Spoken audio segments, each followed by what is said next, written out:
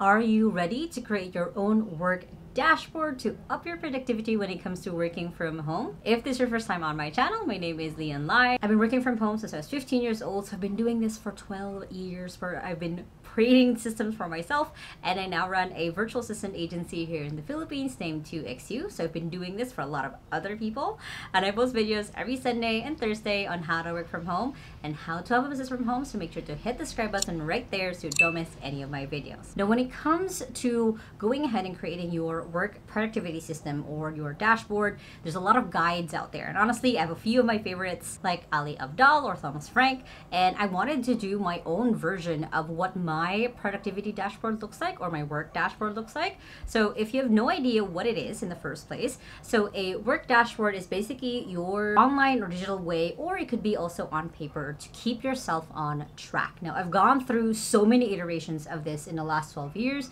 of working from home. I went from notebooks. I have a whole stack, and I wanted to bring it for this video, but it's actually like tall stack, and it's in one plastic box that I have of like all of the notebooks I've used in the last couple of years to keep track of my productivity. And it goes from everything from the projects I'm working on, the tasks that I'm going to be doing, and what I'm doing from day to day. I've also then started using tools like OneNote or using tools like Evernote to keep those in track as I've kind of progressed. And I'm going to show you guys what I've been using that I've not really changed it in the last 5 years, other than maybe adding a few tweaks there, which is using Notion. So hopping onto here. So here, this is my actual Notion on here. So you'll see like things that I have going on today. I've not edited any of this because I do want you guys to see kind of like under the hood of what goes on for me as a virtual assistant agency owner.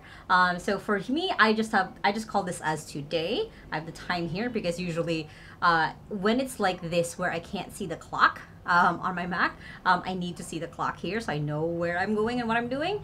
And then here, we have the clock, we have my calendar basically of what I'm supposed to be doing. Right now it's supposed to be my afternoon off, but here I am recording this.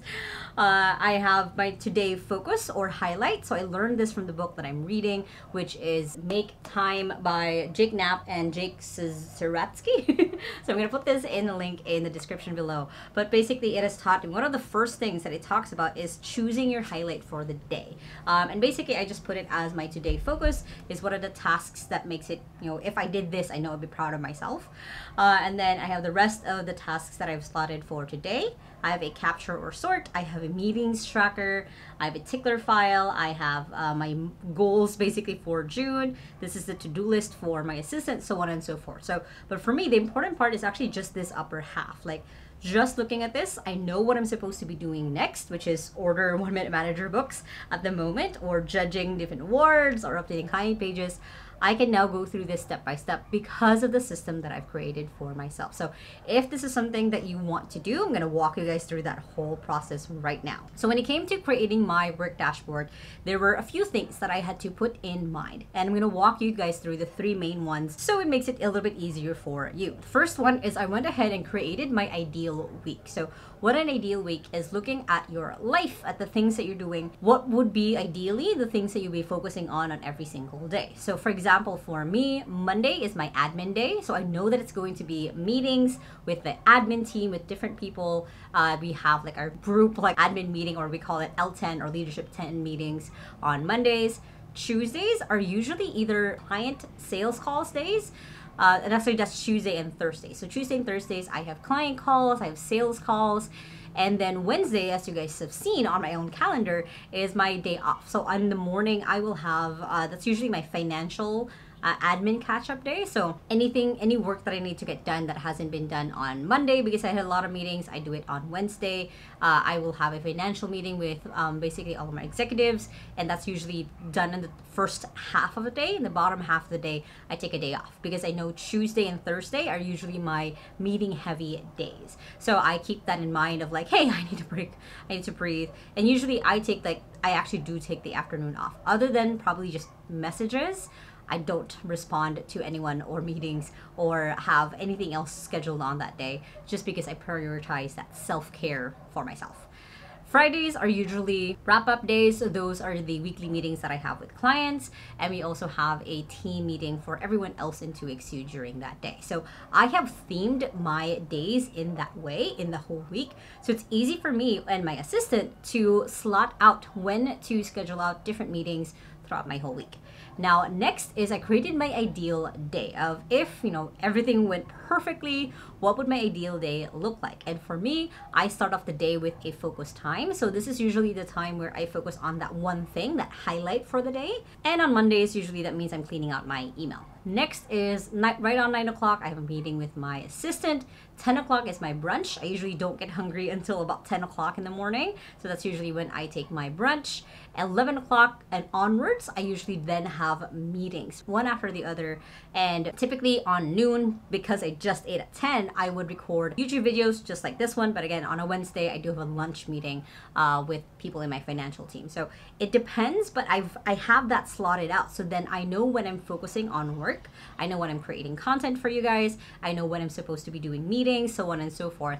And again, it's easy for my assistant to work with me because she knows my preferences. So for you, start thinking of what should your ideal week look like and what should your ideal day look like, because in the next thing that I'm going to walk you guys through, it's going to help a lot having that clarity. So the next thing that has helped me a lot, and I've talked about this in so many other videos, is the Getting Things Done method. So this is based on the book Getting Things Done by David Allen, where, as I'm going to simplify this as much as I can, there's a 3-step process when it comes to your productivity.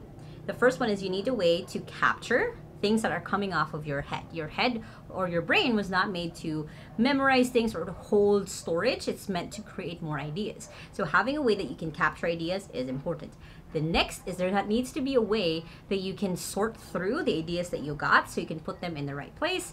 And then the last one is what is your next action? So at any given point, you need to have those 3 points in your productivity system. So for example, for me, going back to my Notion, so I have the capture and sort right here. So this is connected to my task list. So anytime throughout the day that I get an idea, I get a task for myself, or I just need to take note of something, it's right on my capture. So for me, if I'm out and about on my actual phone right there, let's see if it'll I have something called the bucket. So the bucket is actually connected to my capture. And anytime that I get an idea, I'm out, I'll click that and it will automatically have a way for me to add a new page. I'm sorry if the lighting's weird, but basically they'll have a way for me to add a new page so then I can capture things on the go. The next is on the clarify and organize. So then I'm going through hey, is this an actual task or is this a note that I need to file? So is this actionable? Can I take action on this note that I made for myself?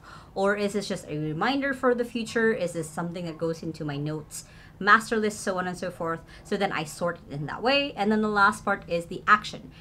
Based on this action list that I have right now, can I do them in less than 2 minutes? If yes, then that's my next form of action. And then I set out my priorities afterwards.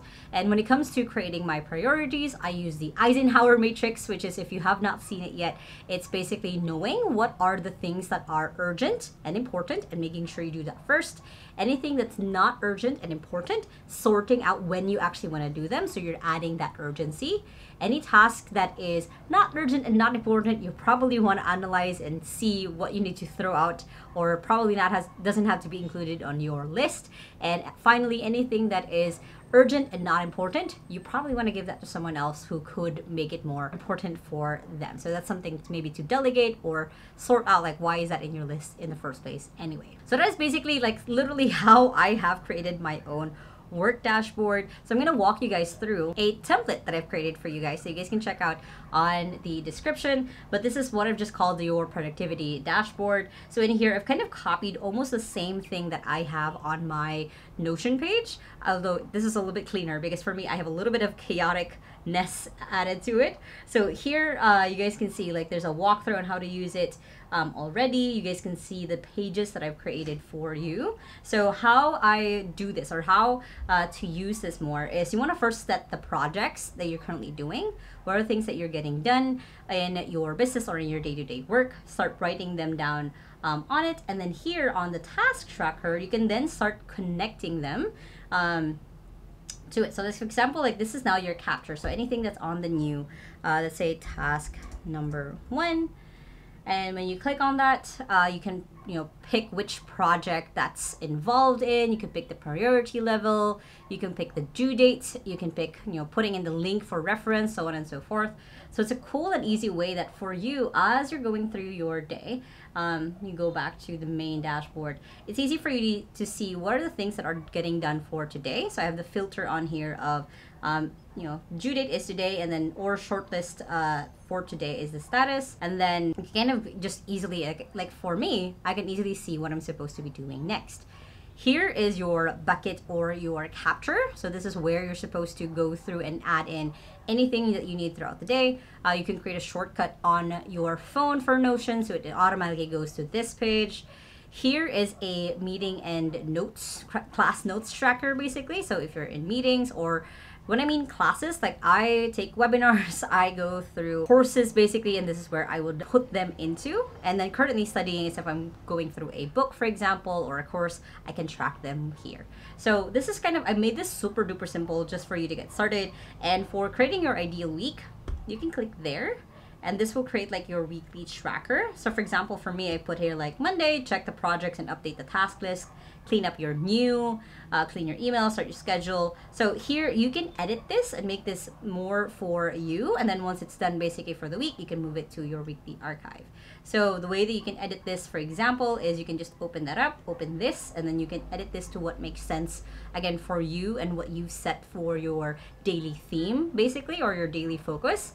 So then it's easy for you to go through it. So again, this is on the description, but that's basically a good walkthrough for you of how to create your own just work or productivity dashboard. Once you hopefully have your own dashboard, the next steps is basically to test and update. Just make sure that it makes sense for you.